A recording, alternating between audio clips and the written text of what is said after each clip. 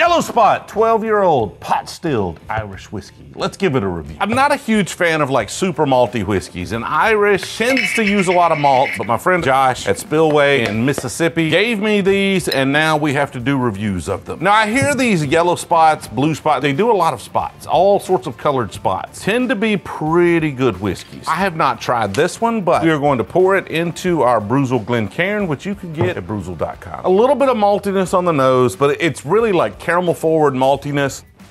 That's a pretty good whiskey. The only Irish whiskey I found that I just absolutely love is the Redbreast 12. And it's like a PX finish, so like a sherry cask finish. I think I can find Irish whiskeys that I can get on board with. I'm a bourbon guy. I love bourbon. Bourbon's my jam. That one is pretty good, but I think I'm gonna need a finished Irish whiskey. Like I think I need a little sweetness added to it. So y'all let me know, what Irish whiskey should I try next?